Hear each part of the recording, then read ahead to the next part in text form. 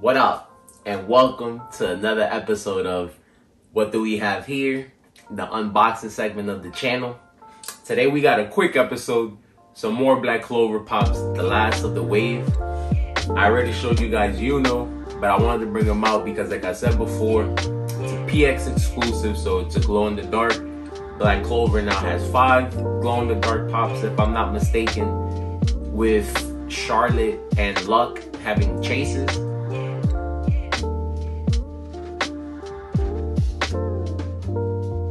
I did a video of them before, but I'll try to find the pictures, show them at the end.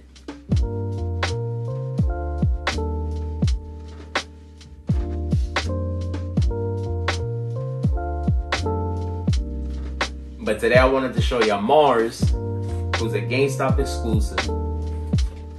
Like I told you guys before, the Black Clover line is slowly starting to become one of my favorite lines. The details in the pops look amazing, very accurate. The coloring is very clean. And they look just like they do in the anime. They always put a lot of details into the Grimoire, aka their magic book. So shout out to all parties involved for this line looking as good as it has so far. To get into Mars real quick, he was part of the Diamond Kingdom. They ran experiments on him, which is why you see his body implanted with diamonds. Has a black fur coat, black and red clothes, uses crystal magic and artificial flame magic if I wasn't mistaken. And I'll leave it at that.